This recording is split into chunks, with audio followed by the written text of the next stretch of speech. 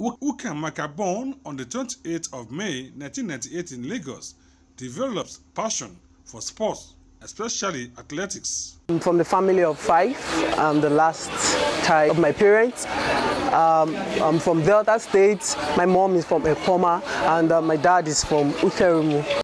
With her unique talents, Ukamaka opted to specialize in the game of basketball among other sports of her choice in 2011.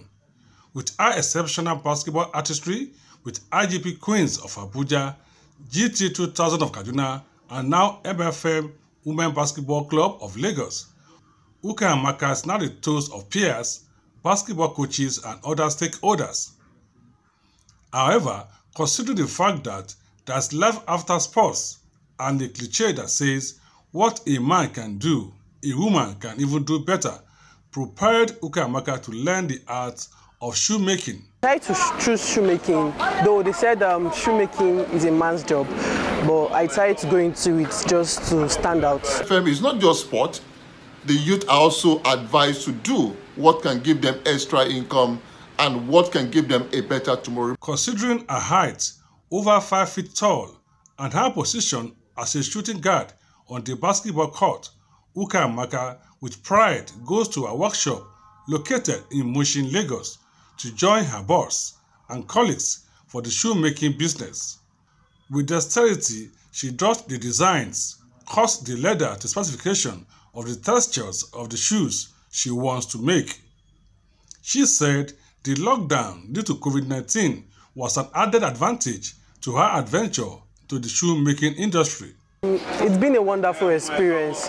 You know, when you are involved in 2 things you love doing so much, though it may look difficult to some people, but to me it's not. I combine both nicely.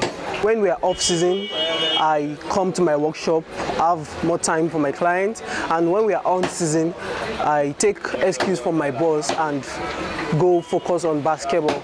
So I combine both nicely. They are not disturbing me. Who is Ukamaka to her boss, colleagues, and clients? He's my apprentice and he's doing good. Since the day he joined me, he's doing good, great. He's a disciplined person. She doesn't, and she's quite playful with some of us that are close to her. You get. So far, I've made a lot of shoes from her, which I've never had any complaint from her. So she's given me good services. I want to say a very big thank you to Daddy Gio and his wife also. They've been a great support to us. My greatest experience, the most happiest moment I've had in this job was when I started getting orders from outside Nigeria.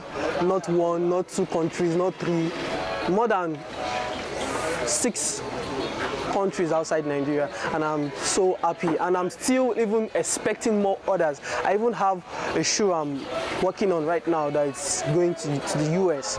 Ukamaka's attitude to life again re-emphasizes and speaks volume of the cliche that says, make hay while the sun shines. To my beautiful ladies out there, I want to encourage you that most especially those into sport, that there is life after sport. And those who are not into sport, you can engage yourself in doing something, work hard work pays. It earns you more respect from people. In Lagos, Kehinde Lamidi, NTA Sports.